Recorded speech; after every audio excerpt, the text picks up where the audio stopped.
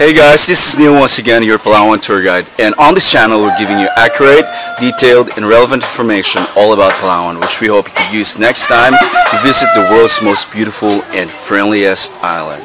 And I couldn't stress that more because 3 days ago, Palawan again was ranked as the top island in the world by magazine Travel and Leisure, and capping its back-to-back win from last year.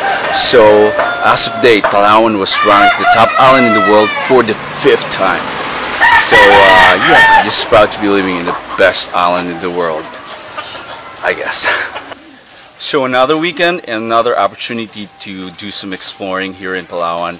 And for today, we're scheduled to check out the Palawan Clawless Otters. They are locally known as dungon, and they're widely spread in Palawan, but you don't see them in the wild, and we don't have a zoo. So this is really a chance I've been waiting for to see them in action. We don't have much to do for the rest of the day. That leaves us with pretty much time to do random stuff along the way. So I'm thrilled and I'm excited, and yeah, let's get started. To see the Palawan Clawless Otters, we had to travel to Barangay Mangingisda, south of Puerto, Princesa. And 2 kilometers from the highway on the right side, you'll find the farm of Miss Diana Limuaco. May I just remind you that the otters are not open for public viewing, so that you must first secure permission from the owner, like what my friend Joel did, in order to see the otters. When we arrived, it was feeding time for the otters. Iris, the caretaker of the farm, told us that the otters were abandoned by their mother, and the local farmer brought the baby otters to Miss Diana Limuaco and her husband. Both are female and are now 6 years old. They were supposed to be released back to the wild, but since they have become so accustomed with humans, there were concerns about their safety and how they can survive back in the wild. Up close and personal, these animals look like crossbreed between a beaver, a seal, and their long body resembles that of a mongoose. As the name suggests, they were characterized by lack of claws, and their fingers can be expanded to form something like a flipper to give them additional swimming advantage.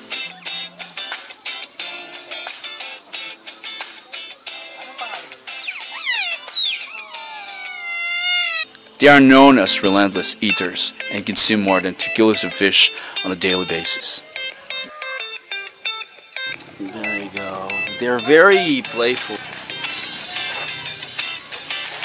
and very fluffy. And they have a playmate called Cassie, the dog.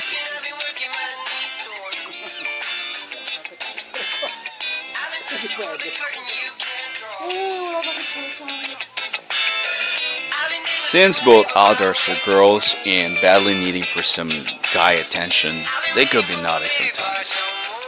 Sa akin ka na lang. Sa akin ka na lang. Yeah. Oh my. Oh my. Very aggressive. May iba na pala ito. Nabuksan yung ano ko. Gusto yung manghuli ng dalag. Since we bonded with the adorable otters, carrying them around like babies after they just had lunch of 4 kilos of fish, you can guess how bad we smell after that, right? So we decided to find a place to wash off ourselves from our stinkiness. And after taking the road from hell, literally, and several near-crash experiences with no hope of finding a beach nearby, at last we reached these mangroves.